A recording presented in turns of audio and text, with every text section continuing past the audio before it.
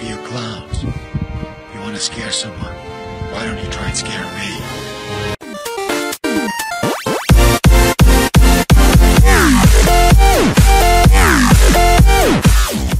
Seems the scary clown craze is not only in America. There is an issue with people dressing up and frightening people in England, but they pissed off the wrong person, Batman. Someone in Cumbria, located in northwest England, has been chasing off those dressed as clowns in the hopes of making children feel safe, according to the Telegraph.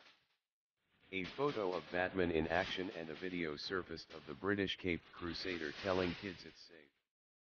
A group calling itself Cumbria Superheroes is behind the effort. According to the Telegraph, the group didn't form to act as vigilantes so much as to reassure children there is nothing to be scared of concerning the clowns. As for you clowns, if you want to scare someone, why don't you try and scare me? The man dressed as Batman says in a video posted to Facebook.